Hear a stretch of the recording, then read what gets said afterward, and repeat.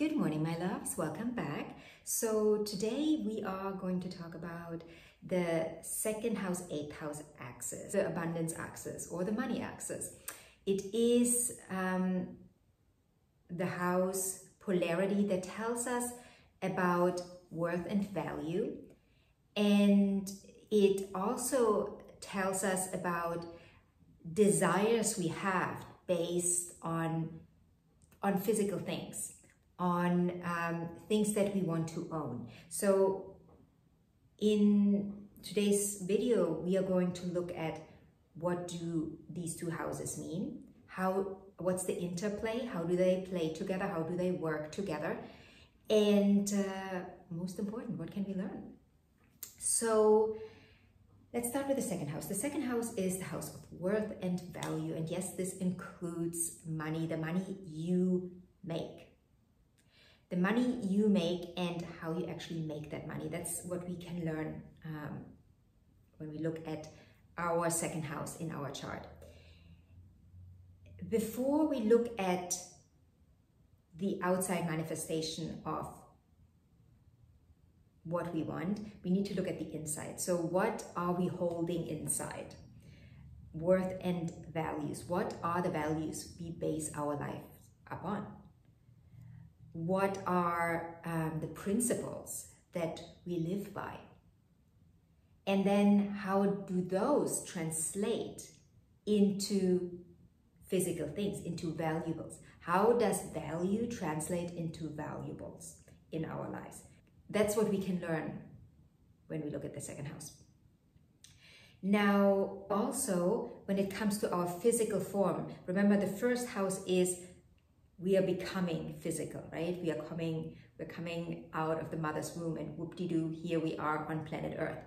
Now, in the second house, we learn and understand that living on this planet means having things, right? And by having things, I don't just mean like the couch you own or the car you own, but also food, right? Having food, nourishing food to nourish the body. So food is also a component, an important component of the second house. And when we look at it from the perspective that I talked about earlier, where the value we hold inside translates into our valuables, like what value does food hold in your life? Good food, nourishing food. And how does that then translate in the food you buy, the food you put into your body? And yes, the big thing that everyone wants to know about when it comes to the second house is the money part. And money really is just another word for abundance, right? Having money is having abundance in your life, where you can actually go out and buy the things you want. But before that, you need to understand that the way you get there, the way you will receive the money is by understanding that you are worthy of having it. And that is the disconnect, and that's the difficulty, because it's not just something you can think your way into. It's not just a mental plane, it's an embodiment, right? If you're in the second house, it's embodying. The second house is an embodiment. And that's what we often get wrong. Specifically, when we look at the world of, what are we calling it? The world of coaching, coaching in terms of money mentality or money, whatever they call it, makeover. You're not thinking your way to money, right? It's like the thinking part, it's one little part of it. The embodying is what gets you there. And the embodying, that is where the work comes in, the inner work you have to do. And that's now also where the eighth house comes in, right? That's where the connection is between the second house and the eighth house, because the eighth house also talks about money, the money we receive from others. Often it relates to our partner's finances. It also relates to an inheritance that we may get, but it also relates to taxes.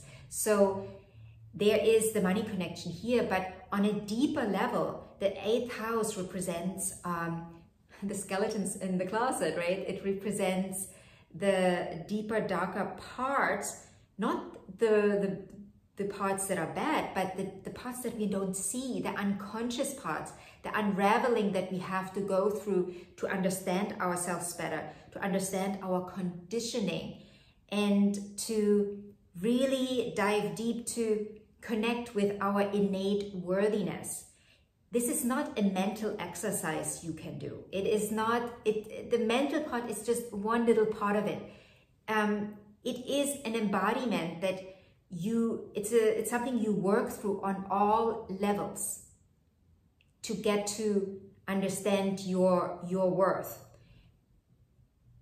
In the 8th house, you go down the rabbit hole.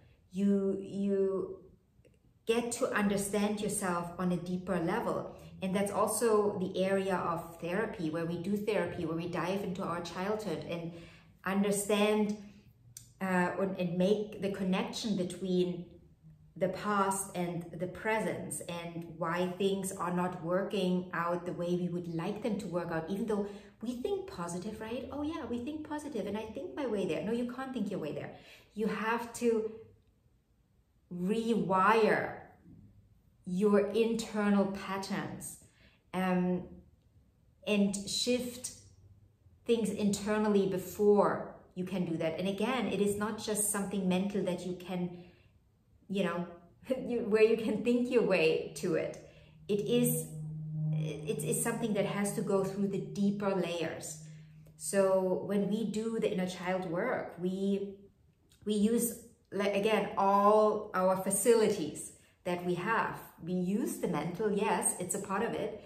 We have to think better thoughts, for sure, but that alone will not get us anywhere. We will have to also, if we want to go deeper into the deeper layers, we have to understand that when these layers were created in childhood, our brain was not developed the way it is now, right? The way we learned and perceived things, that way we took in things, what we were in a different brain, in a different state. We were not in a better state where we consciously were doing. No, when we are little children, we are almost like in a trance kind of state, where we see the world completely different and take things in very differently. And in order to change things that were wired into you then, that you want to change now, you have to allow yourself to get back into that state. And how do you do that? Well, you do that with the help of meditation music that allows your brain to go into that theta state, into even an alpha state, where you are open to receive information in a different way. So guided meditations are a beautiful way to rewire things in this area. And if we are staying with the topic of money, and if we learned at an early age that money is hard to come by, money doesn't grow on trees, money is this, money is evil, money is that. When we learned that, you know, at the age of 4 or 5, when we heard our parents say this, when we saw our parents deal with money a certain way, well, you can now, of course, tell yourself that's not true. Money is good, money is this, but that alone will not be enough to rewire those neural pathways. In order to rewire these neural pathways, you have to use all the tools and all the, like I said earlier, facilities you have. Also journaling, it's a beautiful way to help inner child work to produce results in terms of rewiring those neural pathways. And the most important thing here is consistency. Now, to just sum it up, the understanding of how our inner world is representing our outer experience is what the second 8th house axis is trying to teach us. And it teaches us that on many different levels, right? And money and our finances are one part. Like, what energy are you holding inside of you when it comes to your money mentality, and how is that then represented in your outer world? And again, to make that really clear, it is not just thinking your way to riches. You're not just thinking your way to riches, or you're not just thinking your way to a better and more beneficial money belief and financial circumstance.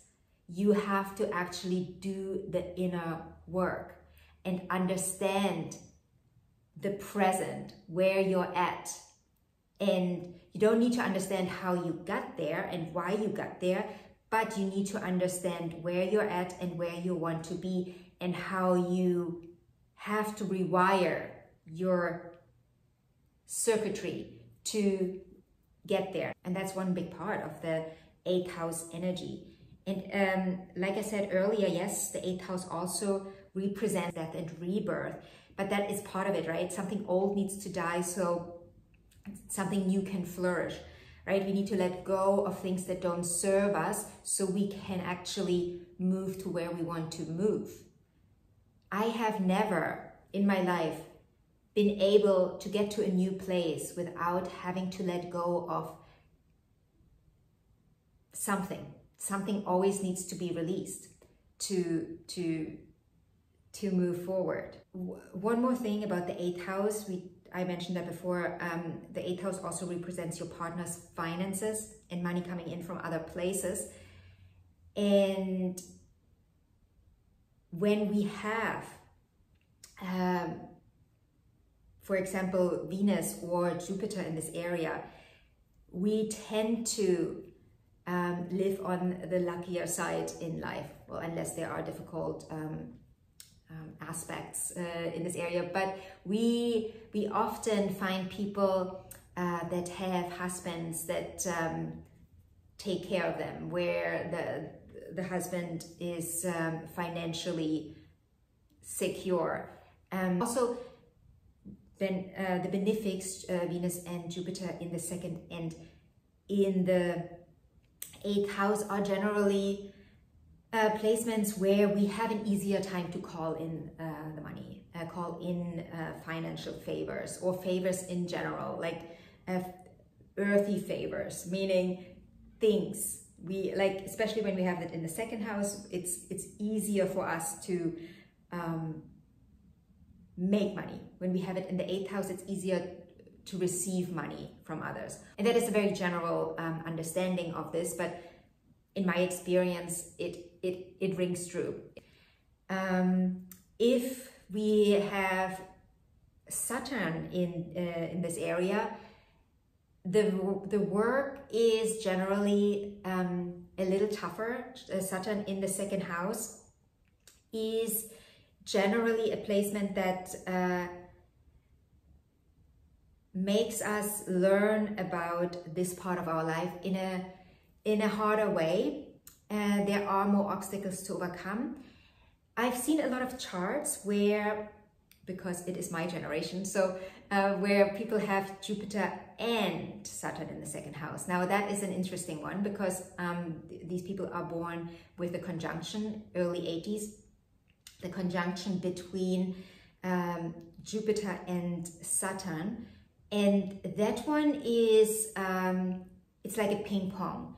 Like, it is very easy for them to call in the money, but at the same time, they tend to manifest obstacles where they then have to prove to themselves that they earned that money. So there are a lot of, obviously, a lot of different ways, you know, the 2nd house and the 8th house can manifest in someone's lives depending on the planetary situation, the aspects to the planets in those houses, and also, of course, to the depending on the signs that are in these areas. So if you have any more questions about this polarity, let me know in the comments below, and I will see you in the next video.